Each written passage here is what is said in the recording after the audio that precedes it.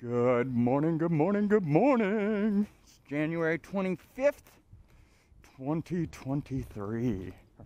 2024. Holy crap. It's hard to believe. This morning, while I was taking a shower, I was actually thinking about the American dream. What is the American dream? And I'm curious what your guys' take on it. If you think about the American dream, what does it mean? Is the American dream home ownership? Is it to have a family? Is it freedom of time? What is the American dream? I think my opinion is the American dream is ours to choose. The American dream is held. Morning! Morning. The American dream is held in each and every one of our hearts. It is ours to decide what the American dream is. And as many Americans are alive, that's how many American dreams there are. The American dream is not one thing. The American dream is us. It's whatever our dream happens to be. Now, it's your choice what you do with it. But at least that's my opinion. I think the American dream is whatever you want the American dream to be. For me, it's the ability to live the life I want to live while making the impact that I want to make for my kids over the entirety of my life, not over this week, not over this month, but until I die. That's my American dream. It's leaving the world a better place for my kids. I wish people understood how incredibly selfish I am. Because at the end of the day, I just want to live the life I want to live. It doesn't matter how much money you make. It doesn't matter how much you own, land you own, businesses you own. All of that is irrelevant if you are not living the life that you desire to live. I've got a couple sayings that I try to live by. Morning! One of my favorite sayings is, just because I live this way today does not mean I will live this way tomorrow. And that's part of the American dream, is you control how you live. You control how you show up. You control what happens with your time. You are the sole owner of time. You will never own more time than you already own. You can rent other people's time, but you can't buy it. You can't steal their time to extend your own. And so if your entire goal, my belief is, if your entire goal is around wealth creation and building up net worth, good for you.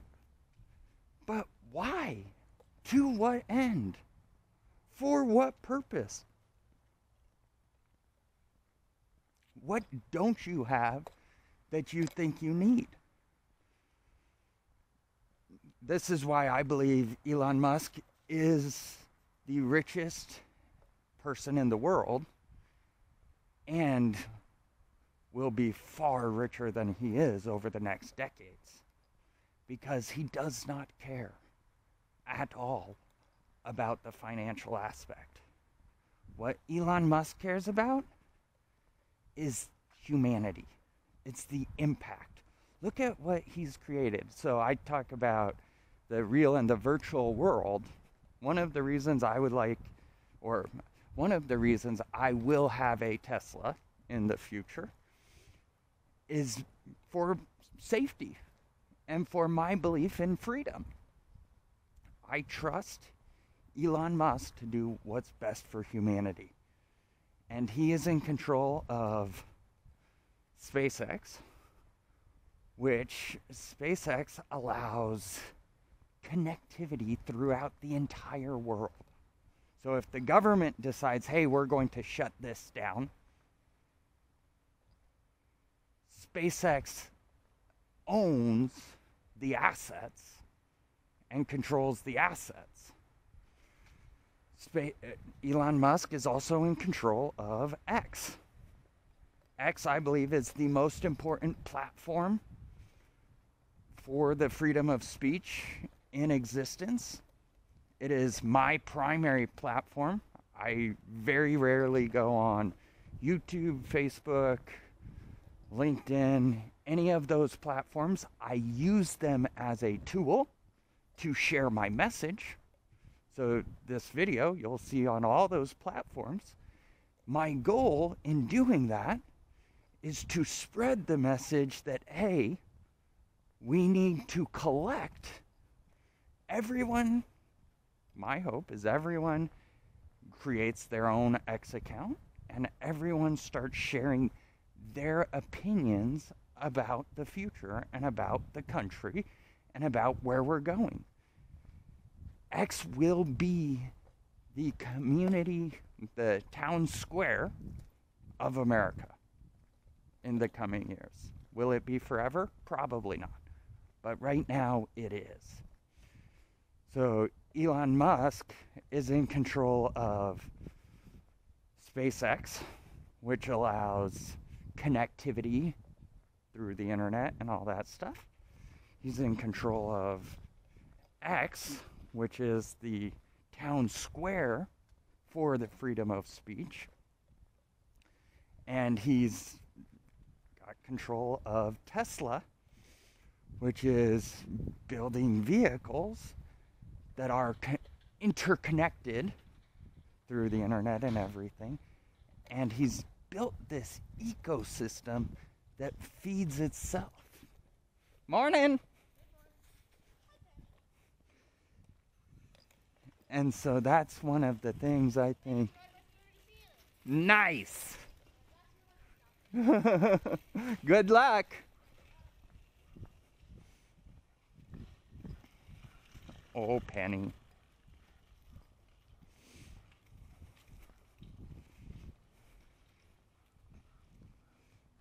And that's one of the reasons why I've designed America's Holding Company with 8 board seats. One of those seats is designed for Elon Musk. If he ever becomes a client, I will give him 2% of the Class A shares, a seat at the board of the directors, and let him guide me on how to be a better participant and supporter of his infrastructure. The whole goal behind all of this is to be a supporting role. It is to be part of the team. It is not to lead the team. I believe that's part of the American dream. At the end of the day, we all need each other throughout time. No one can do this alone. So the kids growing up right now, we need to take care of them as a society, because in 20, 30 years, they are the workforce, they are the leaders, they are what are going to make our society function.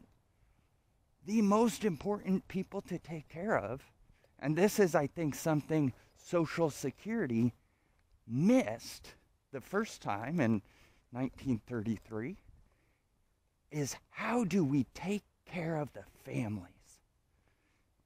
How do we take care of the people who are just getting out of college?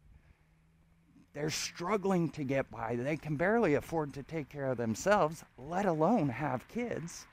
if we don't solve this problem, we are in for a world of hurt. So that's why I think we need to look at how can we support each other better? Not because we have to, but because we want to. So that's the reason I've decided HR is where I want to invest my time. I'm head of HR for Kitech. And some of the things, I'm very proud of the impact I've made so far. Some of the things I've been able to accomplish is we moved to a weekly pay schedule. So instead of bi-weekly, everybody gets paid weekly. What that does is it increases the cash flow for every W-2 employee at Kitech. It is a huge benefit to our people to increase their cash flow. It lets them manage their money throughout time better because they're getting an infusion of cash quicker. I believe we are going into a depression that will be far worse than the Great Depression. I believe the financial system is about to collapse all around us. And right now, we as business owners, we as leaders in the entrepreneurial community need to step up and realize we are in an economic war. And we're fighting against time. There is no one enemy. This is the thing I think is funny about politics. Everybody is, oh, they're doing it wrong, they're doing it wrong. I believe everybody wants what's best for America, but what we don't agree on is how to get there. We need to figure out, how do we get there? So, one of the things, if you are a business owner or entrepreneur, I'm encouraging you to look at, could you move your payroll to weekly? It will be harder as a business because it requires you to have better cash flow, but it will greatly impact your employees' livelihood. And the goal is to create a system that employees know they're being taken care of. So that's one initiative that I've already accomplished at Kitech. Another initiative, if you own a business, you should be looking at an ESOP. You don't have to sell 100% of your business to an ESOP, but you could, let's say you put 30% of the business into an ESOP for every W-2 employee to get ownership of. You still maintain control of the business. All you're doing is sharing some of the financial benefits of being a part of a business with the assets that help you make the business run. It is your choice. You are a leader in America. You are responsible for feeding people. It is your choice how you do it. So that's one thing we're working on at Kitech, is putting in an ESOP for our people to take care of them better. At the end of the day, we are all in this together. And that's why I do what I do, is to take care of my people. And so right now we are hiring at Kitech. If you would like to be part of my team, our team that is out there looking to make an impact, feel free to reach out. I'm looking for mechanical engineers. We need some mechanics, shop technicians. I've got a posting for some controls engineers. If you have skills in robotics and conveyors and welding, we're looking for all those roles. We're looking for people who want to be a part of our team. They see what we're doing to make the world a better place. And they know they have options, but they choose to invest their time with us because of the environment, because we're out here trying to feed America. That's why I love working at Kitech. We focus on the food and beverage industry. And we literally help companies feed America. We create automation systems and processes for them. It's fun. It's cool. I think it's cool. But I'm nerdy like that. And it's part of how I feel like I'm helping us prepare for the war that is coming. I don't know what you believe or don't believe, but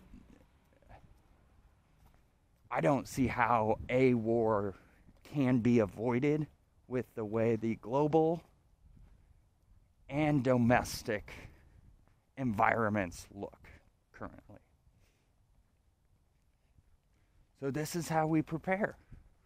We've got to start increasing production. We've got to increase our manufacturing capabilities here in the US. If we do not increase our production, we are going to fall further and further behind, and it's not going to be good. And so where we're at, I believe where we're at as a society is we need to get very serious about what it means to be an American. We need to drop the Democrat, Republican titles.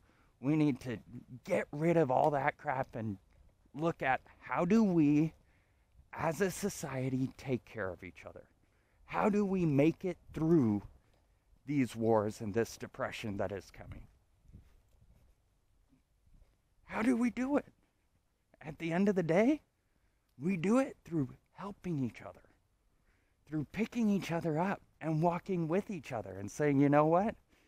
I've got enough right now. Here, have some of my food. I've got enough today. Here, have some of my money.